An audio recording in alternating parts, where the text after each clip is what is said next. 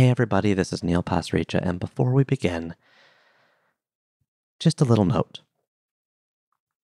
As I record this message, the world is burning. There are hospitals that are full, that are turning people away. There are countries screaming for help, begging for medical supplies and intubators and medicine from anybody who will listen, who's able to provide resources. Schools, sports, hospitals, everything is shutting down. The economy is collapsing. Stocks are dive bombing. People are scrambling. And I, like many of you, are feeling that stress, that anxiety, and that just dread in my stomach, in my heart. Every single thing that I was supposed to be doing this month in March of 2020, every single thing has been canceled.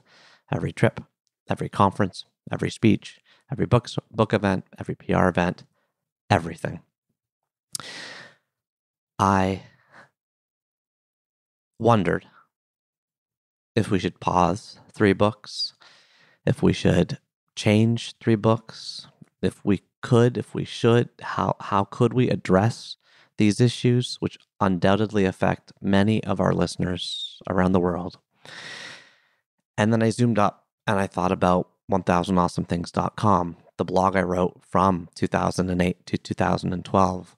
I started that blog during a tough time in my life, but also a tough time in the world's life, as so many tumultuous news events were all happening all at once.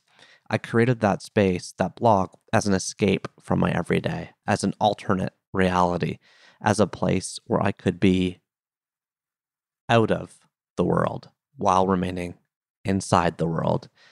I have pledged to you and to myself to publish a new chapter of 3 books on the exact minute of every single full moon and every single new moon from March 2018 all the way up to September 1st, 2031, counting down 1,000 of the world's most formative books.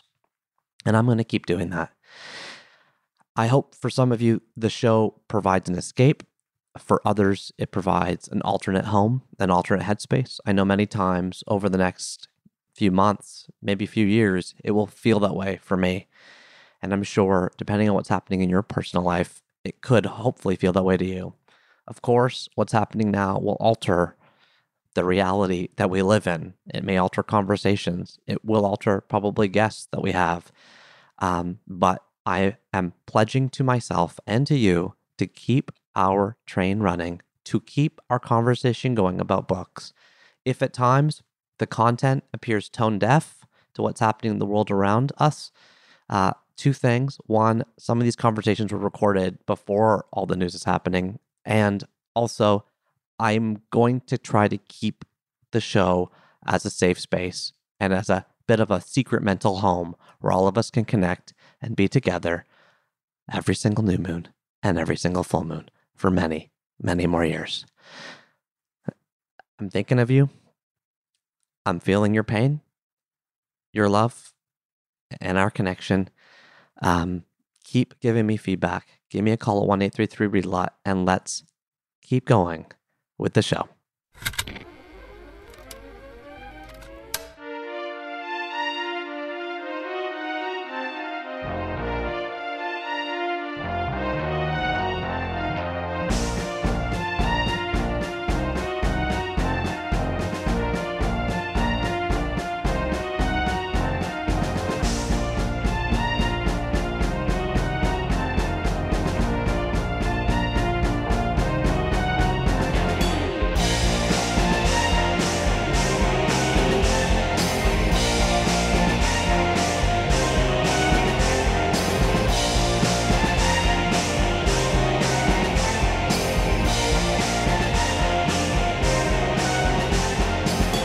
Hey everybody, this is Neil Pasricha, and welcome back to chapter 50 of 3 books.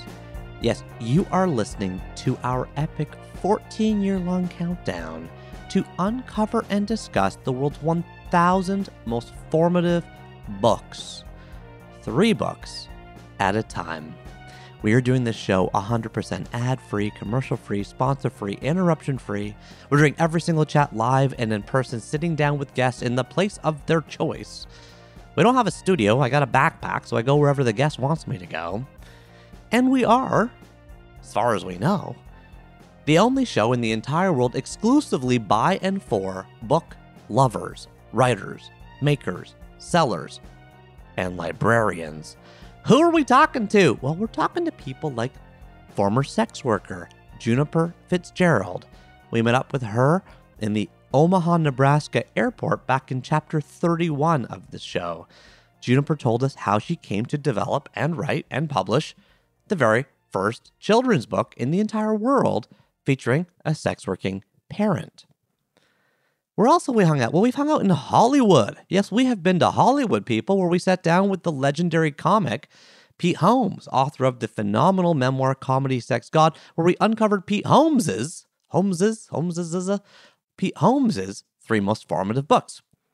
Where have we been most recently? Well, we have been most recently at the Sherborne Health Center in downtown Toronto, sitting down with Dr. Andrea Sereda, award-winning Dr. Andrea Sereda, who, in her words, gives drugs to drug users.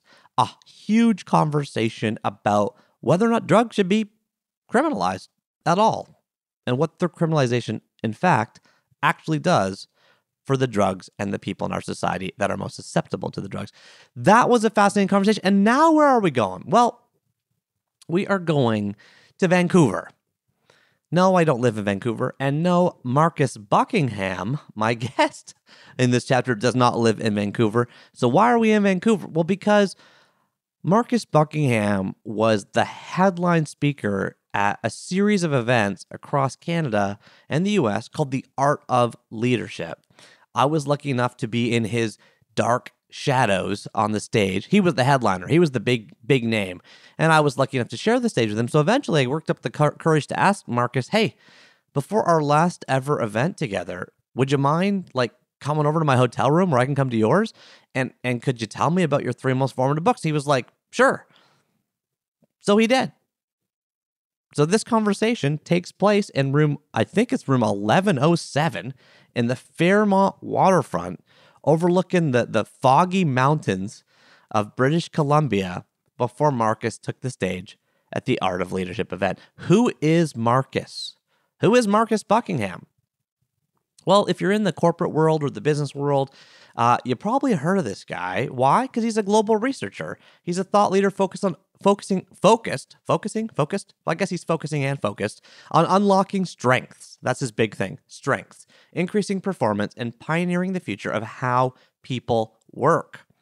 He is the author of two of the best-selling business books of all time called First, Break All the Rules, and then Now Discover Your Strengths, and his most recent book, 9 Lies About Work, a free-thinking leader's guide to the real world, which he co-wrote with Ashley Goodall, and which came out in 2019. How did he become Marcus Buckingham? How do you go to writing these big articles and books and headlining gigantic events? Well, here's how you do it. You spend 2 decades as senior researcher inside the Gallup organization. You've heard of Gallup? They're in the bottom right-hand corner of every single screen on TV. Source, Gallup, source, Gallup, source, Gallup. This is a gigantic research company. This guy is senior researcher there. Now what does he do? He was there for 2 decades. Now what does he do? Well, he guides the vision of ADP Research Institute as head of people and performance. And in 2006, he founded the Marcus Buckingham Company with the clear mission to instigate a strengths revolution. I love the optimism behind his work, that people are born as acorns with an imprint inside them on what they could be, what their truest potential could lead them to. Marcus's work helps people bring out their biggest and truest potential using their strengths to achieve great results. So what do we talk about? Well, we talk about a lot of things. We talk about how we truly see our children. How can we truly see our children? What are some of the risks of that? How the education system can be improved to see the uniqueness of each child, what the real definition of weird is, and how we find our own unique way to draw strength and love from life. Marcus also was brave and vulnerable in this conversation. I would not have asked him about it otherwise, but he had just released a video before we sat down at this hotel room of him talking about how his ex-wife was caught up in the college admissions scandal, which of course affected his children. So we go into that as well and think about how that's related to some of our conversations about parenting and about believing in our children and what we do to create or remove agency from our children. I think I caught him pretty fresh on this topic. I wouldn't have sort of brought it up if he hadn't have brought it up, but you'll hear some of us talking about that in here. Okay, what else we talk about? Well, his 3 most formative books, of course. And without further ado, let's get into it now.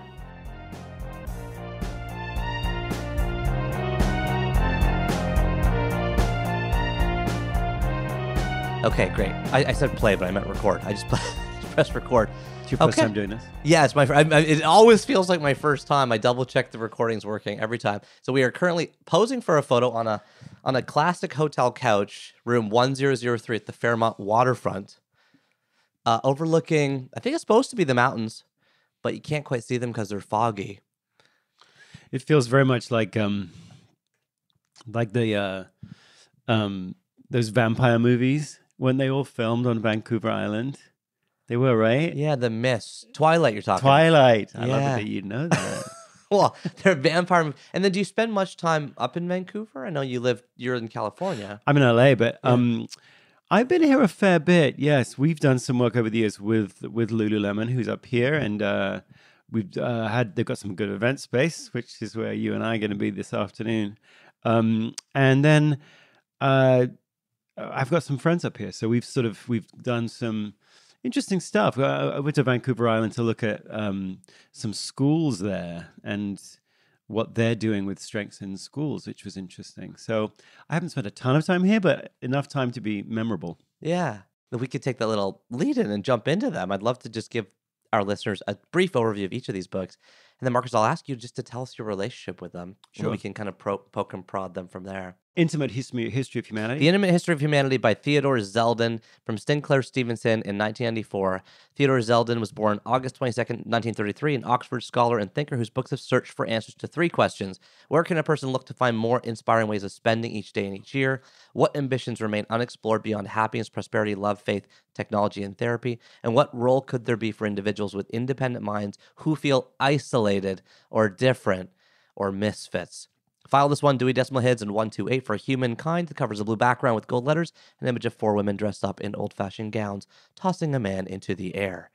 Now continue with your relationship with loneliness, because you're right, the first book nicely dovetails into some of these themes. So Theodore Zeldin is an expert on the French, actually. His first 3 books were all about the French. And he then sort of moves into this book, which is called An Intimate History of Humanity. I like it for 2 reasons. Well, for a million reasons. But one of them is he is an observer of the real world. So he begins every chapter with a little profile, a short profile of a different French woman. Each chapter begins. Now, you could skip it as a reader, but he begins with a little miniature, like a little portrait of Tracy. Mm-hmm. And we get to learn about Tracy. She might be a super high-powered insurance executive. She might be a maid in a house in Paris. She might be a shopkeeper in Toulouse. She might be super sad. She might be going through depression. Like, who knows what? Each one of them is different. And so each chapter begins that way, and it's a real person. So I love his approach to anything he's writing about is primary qualitative research. Mm-hmm. He's not sitting around going, he's actually going, I'm out doing primary qualitative psychological and anthropological research, which is awesome because it means that you're driving your conclusions from the real world. Yeah. Quite a lot of us don't do that. We write books because we sit around and we just noodle. Yes. And there's value to just Why are you looking at me when you say that? Exactly. No, I mean, I think we do, right? There's a lot of like, I'm just sitting around. He's out there And I began my career at Gallup doing focus groups and then interviews, thousands upon thousands upon thousands of interviews, where you have a set load of questions that are open-ended, and you tape record every interview and you transcribe it. And I've poured over, like many of the other researchers at Gallup, where I worked for the first decade or so of my career, you're pouring over interviews of a human, one person, no simplistic oversimplifications about a person's race or gender or age. You're talking about a particular human, and it's flippin' fascinating to ask questions of a particular human and realize that all of your generalizations about gender or race or age or nationality are all horribly they blind you to the beautiful uniqueness of that person and the massive inconsistencies and contradictions that live inside one human. It's like the old typology stuff, where extrovert, introvert, and you interview someone, you go, no, you're a bit of this and a bit of that, but you're also weird over here and you're strange over here. And so Theodore Zeldin does that. He starts the N of one. I mean, there's a beauty to the N of one. And each chapter begins with a one. And you're like, it's just a beautiful approach to research. Yeah. You do this. Well, I think I resonated with what he did. I actually learned this approach from Don Clifton, who was the chairman of Gallup and one of the sort of grandfathers of positive psychology. And Don was always like, just shut up and interview people and tape record it and transcribe it, and who knows what you'll find. And when you do an awful lot of that, your generalizations just begin to look increasingly like a mask, which prevents you from seeing the world as it truly is. So that approach to research is just beautiful, honorable, respectful.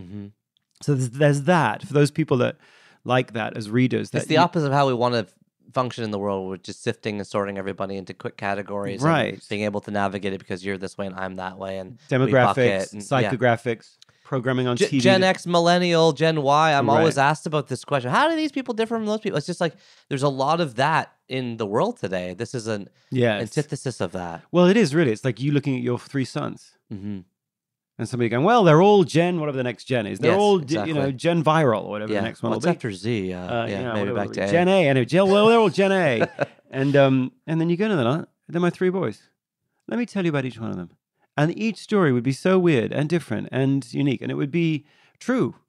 So there are, I'm not saying all generalizations are obscuring, but certainly reading Zeldin's book, you start, and he did it so deliberately. Each chapter, in a sense, he's waving a flag going, be careful that we do not generalize about what I'm about to write about because Marie-Louise. And then you read about Marie-Louise. So I love that. Then, of course, all the way through, this is an intimate history of humanity. So the chapters are so short, but they're all on subjects that you go, what?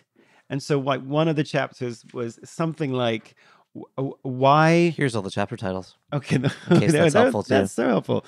Okay, so this one, how respect has become more desirable than power. That's interesting. But there are chapters like why there has been more progress in cooking than in sex. Yeah.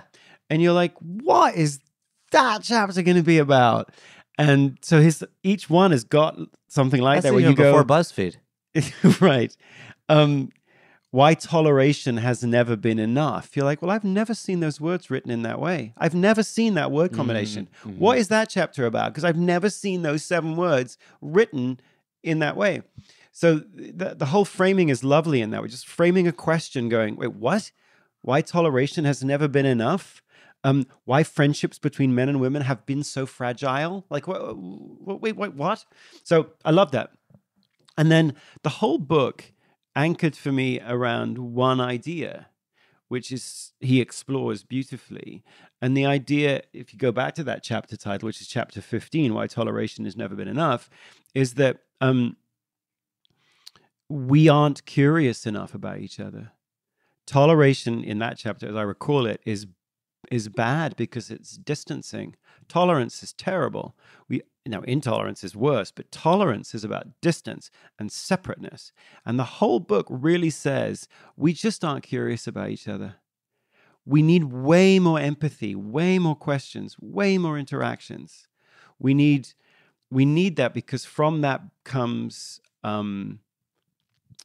sympathy, comes empathy, comes a sharing of experience, comes a walking in someone else's moccasins, all of that, where you're like, wow, this is a different experience than my life. But when we tolerate one another, and yes, we should rail against intolerance, of course, but the opposite of intolerance isn't tolerance. The opposite of intolerance should be curiosity. And so the whole book is about, in a sense, it's a primer on how to be curious about each other. Wow. And that's really lovely in a world where today we don't practice curiosity very much. And if you're not curious, you can't be empathetic. How do you build curiosity? And your dad, again, let's go back to this, or you're in front of people. Is this a skill we can build in others? How? The book is obviously one tool.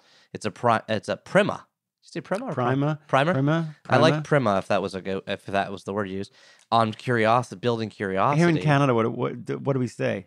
To be curious, yeah. Do we say prima or do we say primer? I don't know. I Primer. Tracy's looking over at me and saying primer. But I would like, we always at the end of every chapter of the show have a word of the chapter, which is a word that the guest uses that I don't understand. In many cases, it's many words, but that might be the word of the chapter. We'll say David Sedaris used the word Lilliputian on me out of nowhere. I was like, Lilla, what? He's like, I was referred to as thumb-sized. You said, so a couple things here. Can we build curiosity? Let's talk about that. And the second thing is, and I want to be sensitive of time, you said about 5 minutes ago, I think. Remember you were getting to answer that question about loneliness? Yes. I think. And then I interrupted by injecting the book. So just take one of those two roads, Marcus. You can go down either one you want. So if you read this book, you become aware that the point of everything is to honor the humanity of oneself and those around you. That's why we're here. We're here to do stuff together. 85% of people do most of their work on teams. As one example, very few people are in a shed at the bottom of the garden all by themselves, relying on no one, connected to no one. Now, the loneliness statistics you quoted earlier suggest that people may feel that way, but the way that we live our lives, we are connected to our families, to our communities. So the point of us is to engage with others. We are a herd animal. That's what we're wired to do, to see other humans and figure out how we can live help in tribes. Exactly. We live in tribes. And if we have problems today, it's because we've built companies, we've built cities as though this isn't true. Like you look at many big cities with their huge blocks, with very little interaction and even the word gated, that phrase, gated community. It's all about separation. But it's also about transaction. I mean, you look at most companies today, and they really are just extensions of the 1914 Ford assembly line, where you go to most healthcare establishments, and it's not the car that's moving through the assembly line, it's the patient.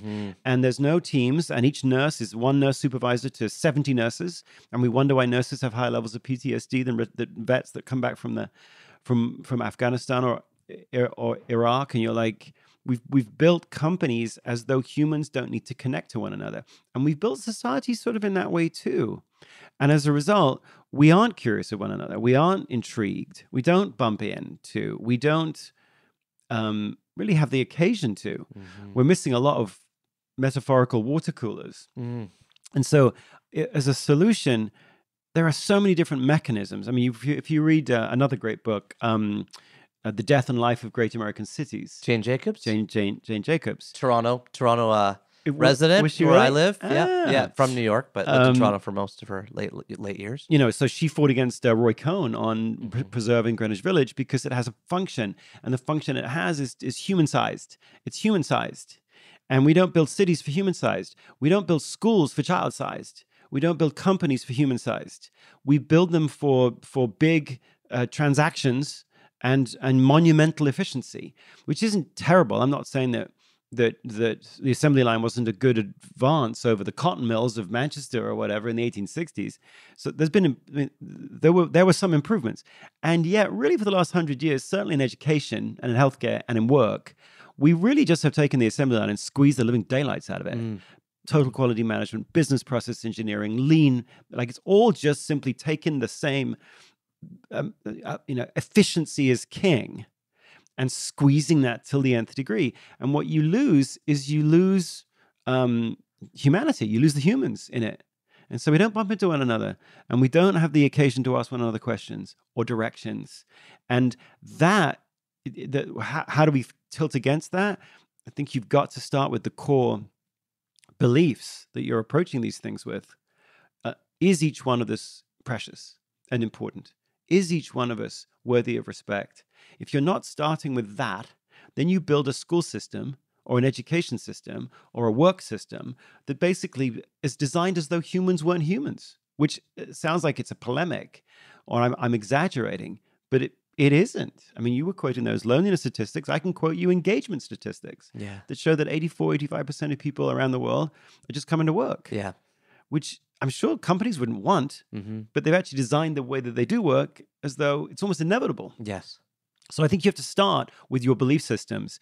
Is each human, is each child, you have 3 boys, you are going to throw them into the Canadian school system. And despite the really good intentions, the system itself is designed not to see them. It's weird.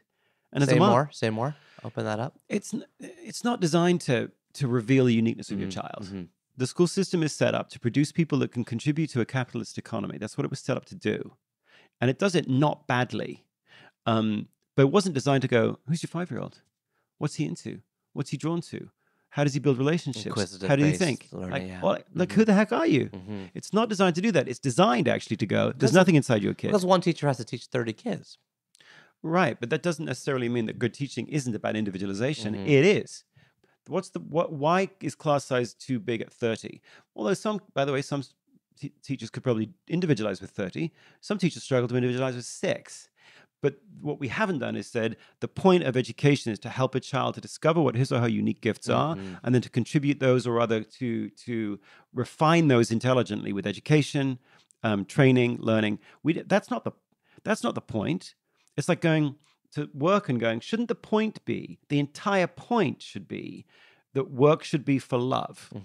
Like that idea, that the point of work is to discover that which you love. Yes. If you say it that way, somebody's going to go, well, that's so stupid. No, work is for contribution and output. But you go, no, work is for creativity, performance, engagement, courage, resilience, openness. That's what you want from your best employees. That's what everybody's writing about. That's what every CEO says they want.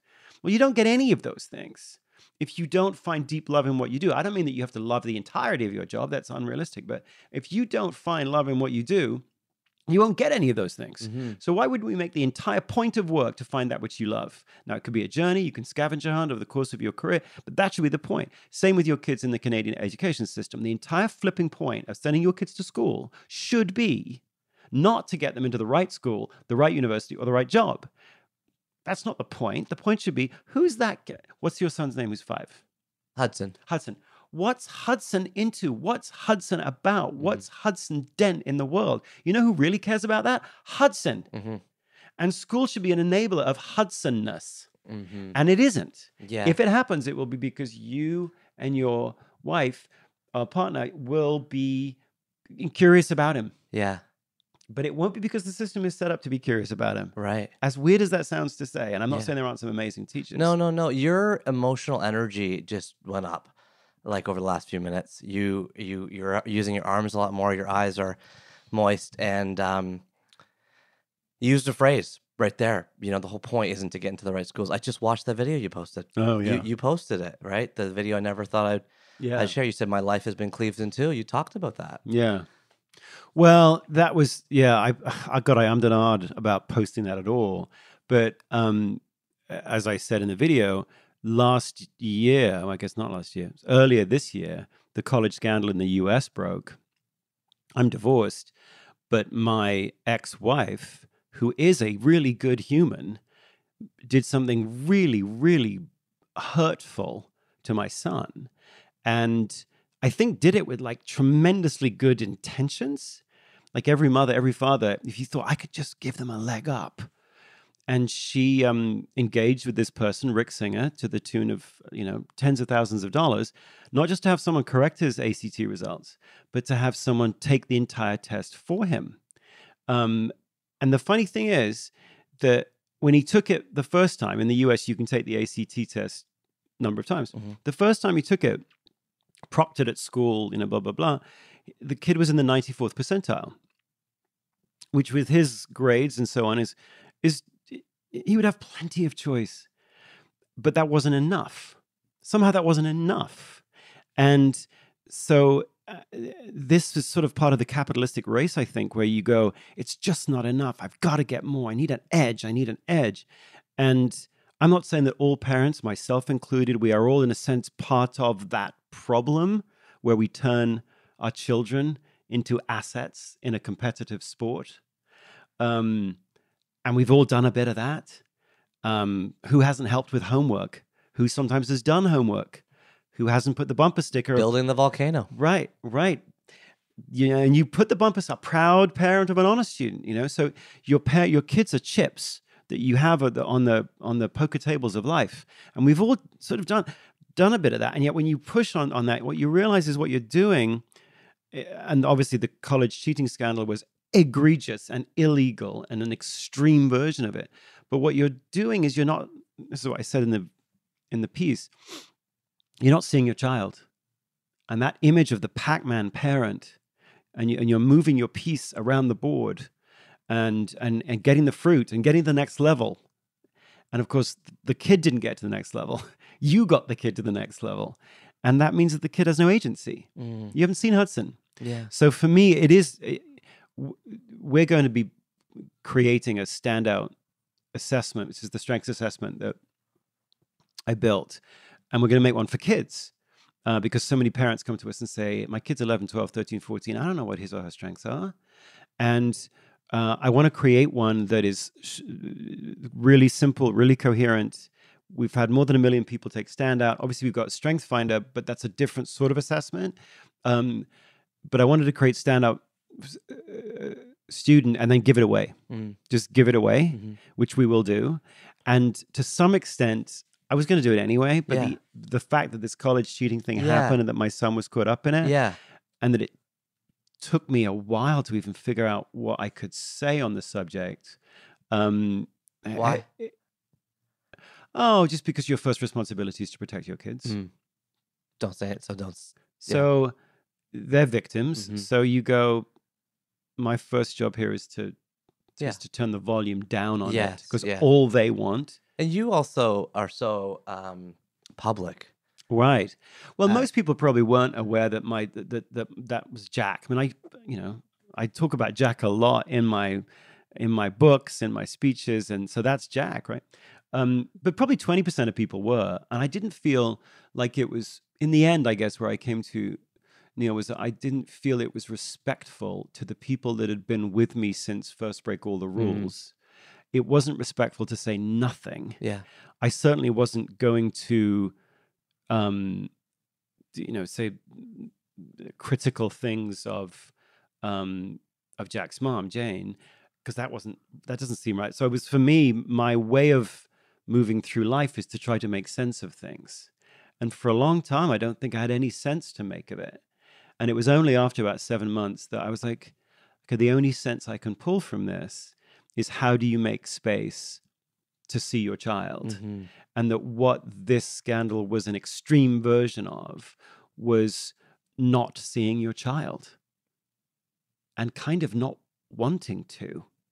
And so if I'm going to take anything away from this, I thought it would be good to share what I'm going to try to take away with the people that have been with me for 20 years. And I think it's brave to do that. You talked about it publicly, you posted a video. And then how do you navigate forward from this now? How do you go forward? You, your ex, your children, next year, the year after, how do you move through it? Well, it's hard. I mean, these things will take a while for the kids to figure out. The kids have got to figure out their relationship with their mom. Yeah. And I'm not going to interfere with that. They're going to have to figure that out for themselves. I think for me personally, I can do things in this space and go, there's tools that we can build that we can help with. So giving a tool set. You have a natural strength Yeah. in this world. So you can go. It provokes you. You said your life has been cleaved in half, in two. So now you have the energy that comes from the sort of going through a crucible moment. We've been talking about doing strengths in schools for so long. Yeah. When I was up here on Vancouver Island yes, to look you just at, mentioned. right? Yeah. strengths in schools and how people, they would take, this was because we made a video in 2006 called Trombone Player Wanted, which was Yes, a short film series. Yeah. And we did it for grown-ups. And then out of the blue, somebody called and said, hi, I'm a middle school teacher. I just want to can I have your permission to take the first video of the Trombone Player Wanted film series and turn it into a year-long curriculum for kids? Yeah. I'm like, yeah, but they're going to be, it's not for them. Yeah. But I said, sure, and then put down the phone and forgot about it. And a year later, the teacher called back and said, hey, look, we got like 1,000 or so kids in this school, and they're all deep into this strength stuff. When you want to come have a look.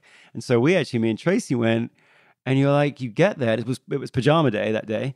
And you get there, and there's thousands of kids in pajamas. And then they all seem to have seen Trombone Player Wanted. They know all the words about what a strength is, what it isn't.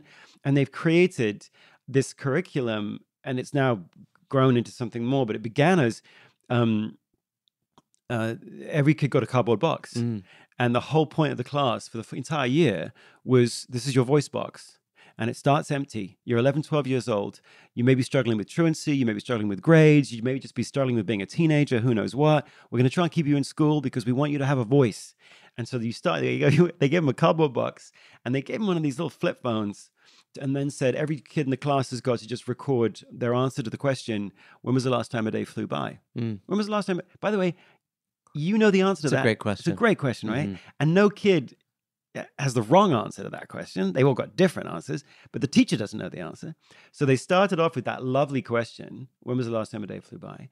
And then they would share that with the class. And then gradually, as the year went on, they would put specific things that strengthened them, that invigorated them, they lent into, whether it was playing the guitar or drawing a cartoon, they would put it in the box.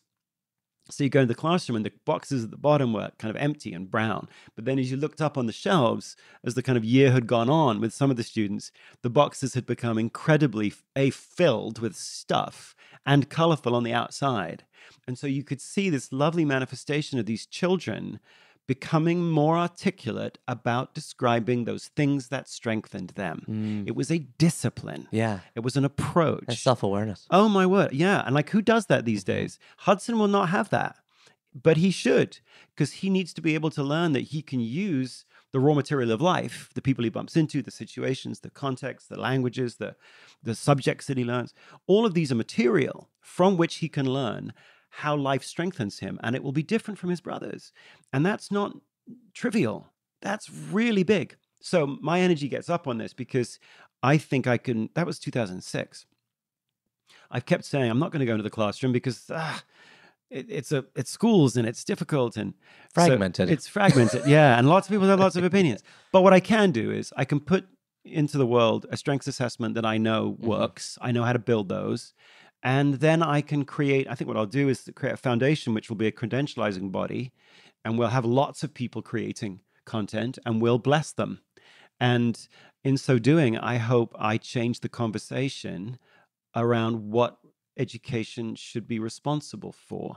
And if it isn't responsible for seeing the gifted uniqueness of a child, then it should be. And we're going to try and help create tools in education that will ensure in 10 years' time, your kid goes to school and somebody's going, the whole point of this is to figure out what's special about you. Yeah. Not to bless you and pat you on the head, but to go, no, contribute through that, Hudson. Like, that's what my son, Jack, that we got to see Jack.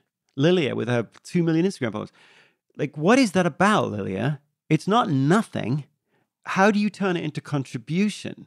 How do you turn it into a career? These are all. What about it do you love? Yes. What about that are you enjoying or not enjoying? Yes. Marcus, I've done a terrible job of managing time completely because we haven't even talked about your second and third books. I wonder if I can just tell the listener about them and you can try to give me one of your beautiful story riffs on whether the stuff you've been talking about kind of naturally fades into it, or if you can kind of take these two books and give me a little bit of a story and why they're formative to you. So your second book is The Soul's Code, In Search of Character and Calling by James Hillman. James Hillman lived from 1926 to 2011. He was an American psychologist, studied at, then guided studies for the Carl Jung Institute in Zurich. He founded a movement towards archetypal psychology and retired into private practice, writing and traveling to lecture like you do until his death at his home in Connecticut. unlike you. Fire this under Dewey Decimal for 150 psychology. Plato in the Greeks called it daemon, the Romans genius, the Christians guardian angel. Today we use the term heart, spirit, and soul. To James Hillman, the acknowledged intellectual source for Thomas More's best-selling Sensation Care of the Soul, it is the central and guiding force of his utterly compelling acorn theory, in which each life is formed by a unique image, and that image is the essence of life and calls it to a destiny, like the mighty oak's destiny is written on a tiny acorn. That I can't wait to hear you talk about as your second book. And your third book, of course, is The Sports Gene by David Epstein, published by Penguin in 2013. Black background, white text. File the 613.71 under physical fitness. This book explores the question of nature versus nurture as it pertains to training for athletes in sports, using anecdotes favoring both sides of the argument. Your books are big books. They're kind of complicated. But they're all riffing on this idea of what makes you you, what makes you the best, what makes you your best self. This is naturally dovetailing with your passion, with your interest, with your work. So tell us how they shaped you or are inspiring you today. So the Soul's Code is not a piece of research. It is clearly a piece of philosophy, almost of spirituality. Yeah. So I put it in there because there's a lot of other research books I could have shoved in, but James Hillman is a poet, really. Yeah. You have three boys. You have Hudson. Do you mind saying the other names on that? No? Yeah, I could. Yeah, I've actually never said their names before. It's weird. You're making me think about why I don't do that. I think Leslie and I'm happy not to if you don't want me to. Just they're so young. We don't put any of their images and stuff online. Got it. Okay. But you are a perfect example of. You've got three boys. They're really young. You don't know how they came to be. They just came to be. They popped out, and then they were all of a sudden themselves. You are looking at them, born roughly around the same time in the same sort of socioeconomic environment. Yeah. I don't know, maybe whatever your career trajectory is, maybe it's getting better or worse, I don't know, but roughly the same socioeconomic context. Yeah. And you will discover really soon, if you haven't already done so, how beautifully different they are. Yes. How utterly weird they are. Yes. And not weird in a bad way. Weird in a way. We were talking about this I've earlier. heard your definition of weird. Well, it's not mine. Yeah. Actually, I'm pointing at Tracy here. It's an old English definition, which is a lovely one. Can you say it just for everybody here? Well, WYRD is what daimon is. It is the old English version of daimon. It just means, and daimon means not demon. It means spirit. It means what is your essence. Inner essence. Yeah, exactly. The idea, when you have three boys like you do, you will see, whether you use weird, which WYRD I like means... weird. John Lennon, it's weird not to be weird. Right. And weird not as in you're odd, weird as in you're unique. So it's just a little twist on that. Everyone's weird. We are weird. Everyone this has is a weird. Our listeners are weird. We love weird. Right. So when you have three boys like that doesn't mean that it's not like one is taking a fixed mindset and going versus a growth mindset. Going, well, my boys are my boys are my boys. Destiny is done at 0. One isn't saying that. James Hillman isn't saying that. What Hillman is saying is something rather more beautiful, that inside each of your boys is something unique and beautiful and has some design to it. It could be just the clash of the chromosomes, and then we could dive into how the brain grows and how it doesn't actually mutate into something completely different, but everybody's brain seems to be a beautifully unique synaptic network connection that will never be made in that way again by anyone ever. Acorn to oak tree. Right. So everyone's got this uniqueness from birth. And then there's something beautiful and worthy of respect for that uniqueness. And B, that uniqueness is the beginning of contribution.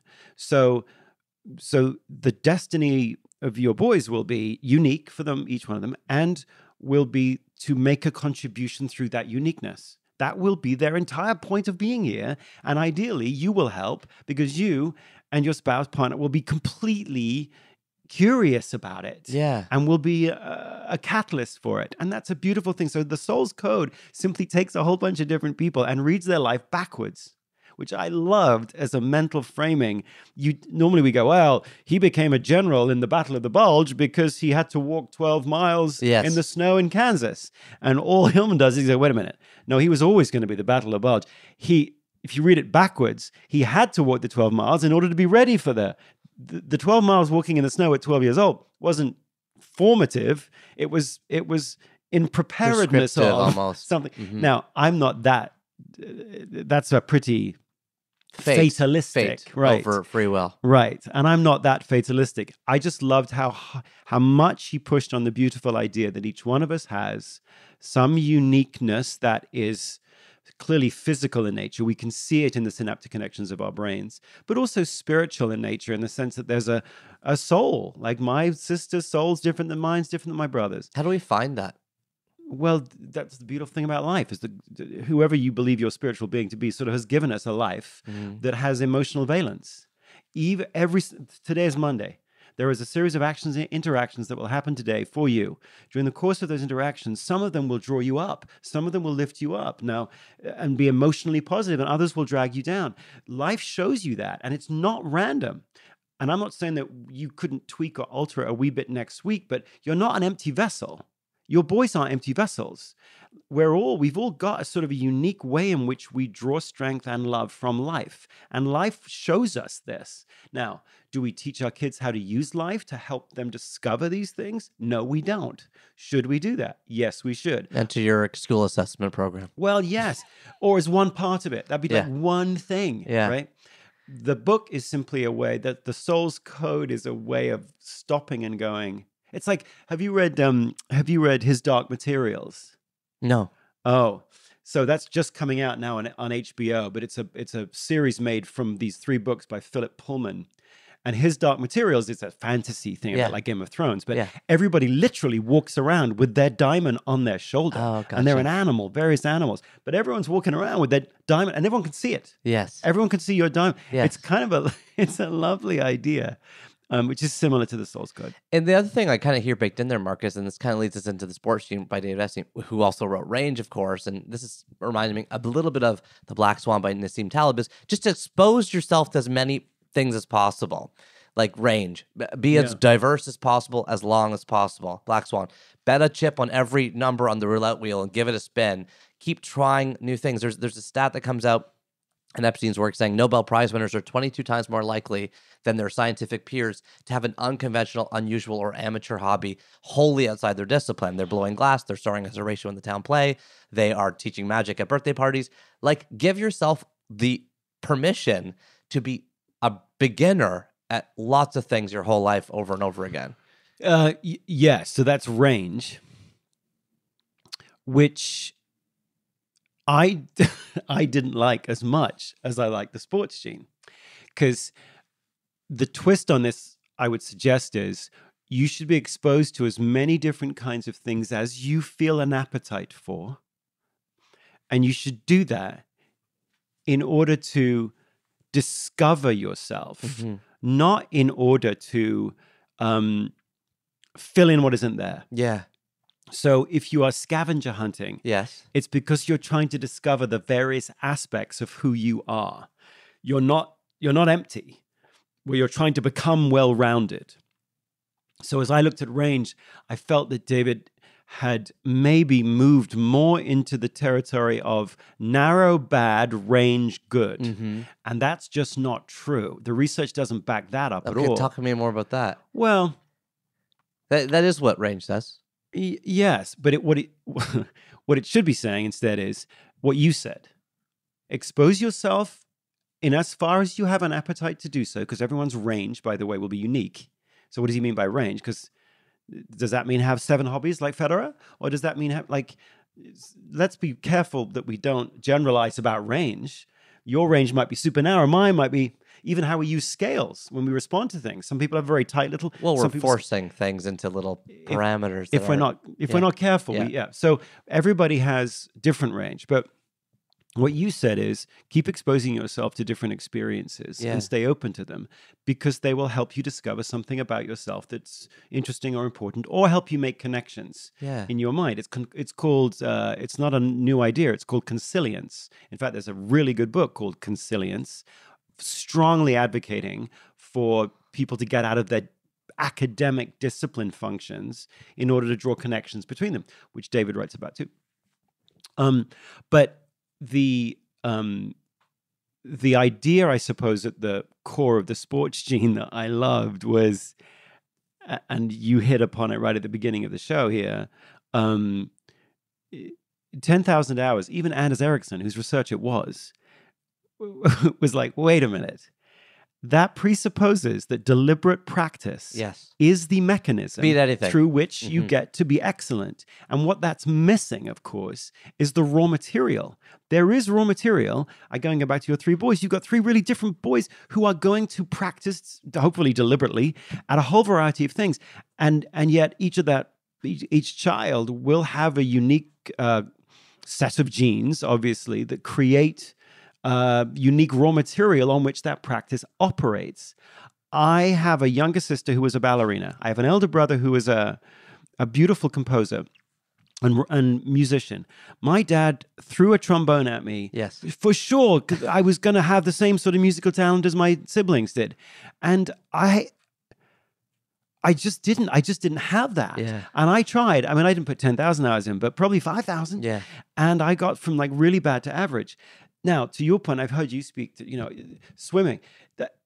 Try new things. Yes. Who knows what you might overcome? And Yes. it gives you real agency to do that. Mhm. And it is an and Neil is Neil. And there's something, Nature. there's something unique about you that is really coherent that we need to understand. And that doesn't mean narrowness necessarily, but it does mean that the Neilness of Neil isn't enduringly malleable. Yes. That isn't true at all. Right.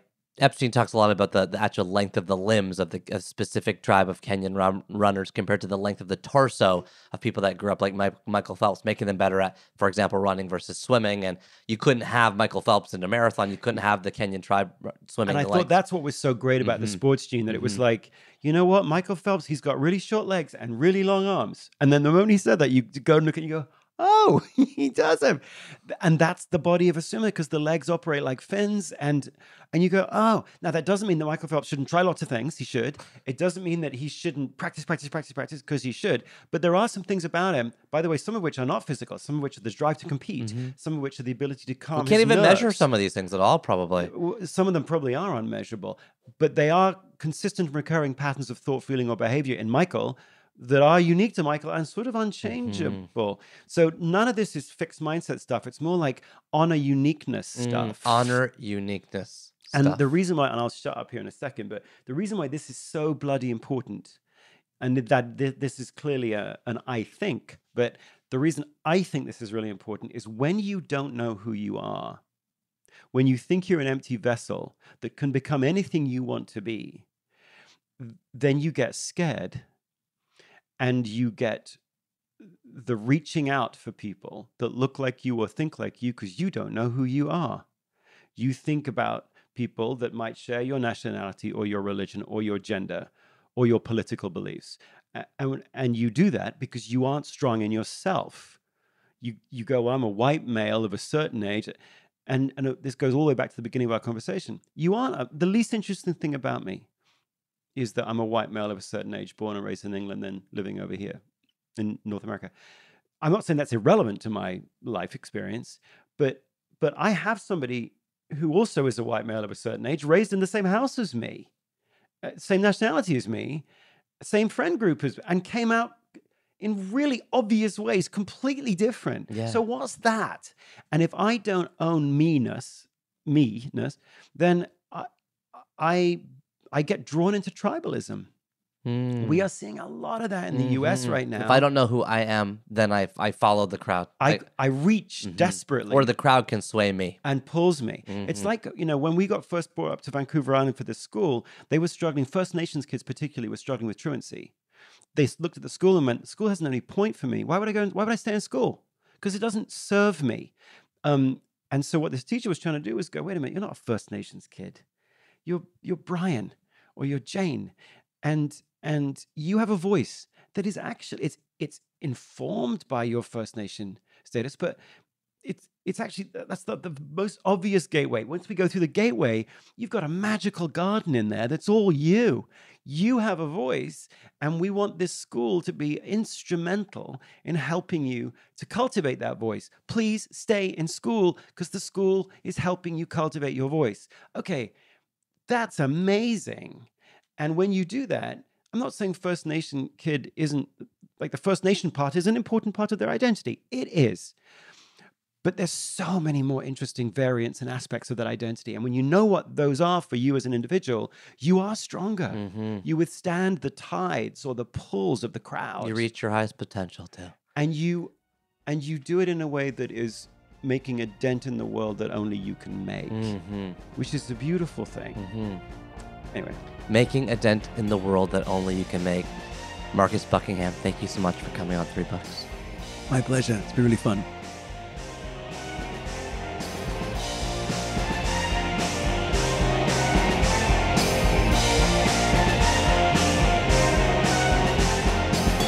Hey everybody, it is just me. It is just Neil again, hanging out in my basement with my backpack full of wires, listening to Mr. Marcus Buckingham make a dent in 3 books that only he could make. If you hear some thumping, screaming, and banging, it is because my children are playing on the kitchen floor above me. Or they're destroying things on the kitchen floor above me. It sounds like all hell is broken loose, but I'm going to continue this recording. Okay. They'll be fine, right? Marcus gave us so many quotes to think about, and they include, your kids are chips you have on the poker table of your life. When you push on that, what you're doing is you're not seeing your child. You're moving your piece around the board, and that means the kid has no agency. A good reminder for all of us as parents. Do you ever say, oh, I want my kid to go to the school I went to. I want them to live there. You don't want them to do anything. You want them to be who they'll be, and you'll love them no matter what. A reminder for me. I'm talking to myself here. Number 2, if I don't own meanness, then I get drawn into tribalism. And finally, a beautiful quote, the last one I'll read. When was the last time a day flew by? I love that question. It's very similar to what I call the Saturday morning test, which is in the happiness equation, my book. I talk about what do you do on a Saturday morning when you have nothing to do? When was the last time a day flew by? How do you tap into the inner desires and loves that you have in your acorn inside you? Thank you so much to Mr. Marcus Buckingham for giving us number 854, An Intimate History of Humanity by Theodore Zeldin. Number 853, The Soul's Code by James Hillman. And number 852, The Sports Gene by David Epstein. It has been a pleasure. It has been a conversation. It has been a journey. Thank you so much to you for listening. And now, if you're still here, I'd like to welcome you back to the end of the podcast club. This is the club where I talk directly to you. You talk directly to me. We play your voicemails. We play your letters. And we always start off by going to the phones. Hi, Neil. This is Krista from Commerce Township, Michigan. Thank you so much for the website. I just discovered it, and I'm now binge listening, starting with, of course, chapter 1. I love books. They've been my best friends forever. And I have lots of, I don't know if I could even narrow it down to 3, but anyway, I just wanted to say how much I appreciated all your hard work, and the interviews are super interesting and very different, even if I've heard from the people before. So thanks so much. I think the podcast is brilliant, and I am continuing on. I think I'm on chapter 10 now. Thanks. Bye. Thank you so much to Krista from Michigan. Hanging out in chapter 10 with the landmass star. Krista, you're off to see hear Carrie Colin in Washington, D.C., and then you're over to Chris Anderson at the TED headquarters for chapter 12. I hope you're enjoying the journey and can't wait till you catch up to chapter 50. If you want to call, don't forget our number is 1-833-READ-A-LOT. Yes, that is a real phone number. And yes, we do listen to every single voicemail, and we play some of them on the show. Okay, now it's time for the letter of the chapter. And for this chapter's letter, we're going all the way down to New Zealand. Tui Lola. Thank you for leaving this letter on the Apple Podcasts or iTunes review website. Reminder, by the way, if your letter is read, let me know, and we will mail you a free signed copy of any of my books. Yes, even to New Zealand. Tui Lola writes, I found this podcast via the Knowledge Project podcast. Neil was a guest on Shane's podcast, and the episode was called Happy Habits. I really enjoyed hearing his thoughts and opinions, so much so that I've started to do a couple of the things he suggested, and I'm really happy for it. I searched to see if he had done any other podcasts, and I came across this one, and it must have been fate. I love reading, but I've dropped it off in my adult years for a number of reasons. Primarily because, one, I don't know what to read, and it's a lot of effort to try to find something, and two, because, quote unquote, I don't have time. This podcast addresses both of these. To say I'm happy would be a bit of an understatement. The only problem is I'm going to have to read all the books in each chapter before I can move on to the next one. Thank you so much to Tui Lola for that. Okay, and now it is time for the word of the chapter. And for this chapter's word, let's go back to Mr. Marcus Buckingham. WYRD is what daimon is. It is the Old English version of daimon. It just means, and daimon means not demon, it means spirit. Yes, indeed, it is daemon. D-A-E-M-O-N,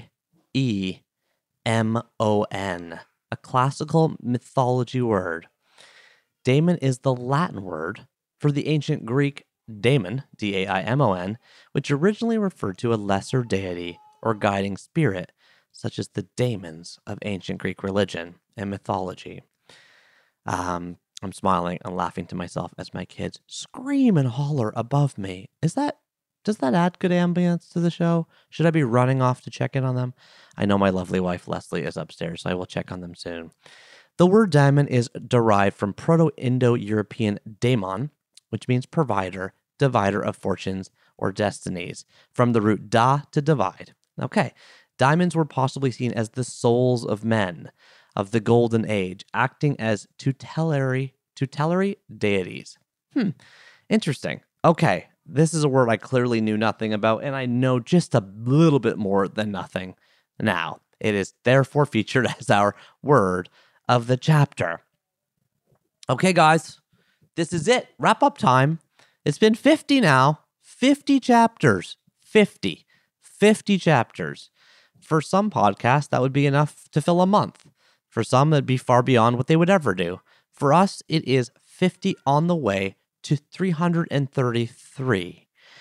If you are a member of the Cover to Cover Club, we will be on this journey together for 14 years. I was in my late 30s when I started the show. I'll be in my early 50s at the end.